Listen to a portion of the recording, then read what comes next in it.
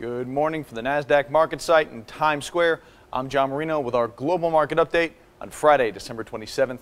At this hour, U.S. markets gearing up for another low volume trading day and possibly also some losses after the Dow posted triple-digit gains yesterday.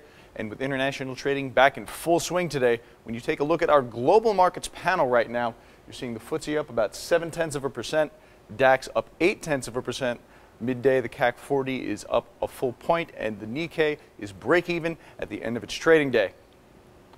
And now, getting back to our Nasdaq wall, the top stock to watch again today will be Twitter. Shares are up more than 20% this week, and investors will keep watching the company's shares as Dick Costolo's micro-messaging network is dominating headlines. Stock was up nearly 5 points yesterday, and already we're looking at potential gains of a half a point at the open today.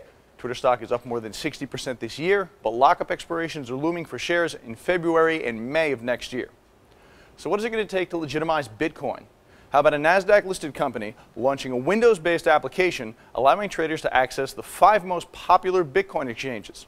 That's what WPCS International is doing, according to an announcement from the company, and the stock in the New Jersey-based company soared after hours for more than 60% heading into the open today.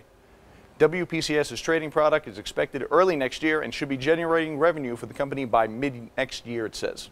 Closing out our stocks right now is an action alert from Jim Cramer.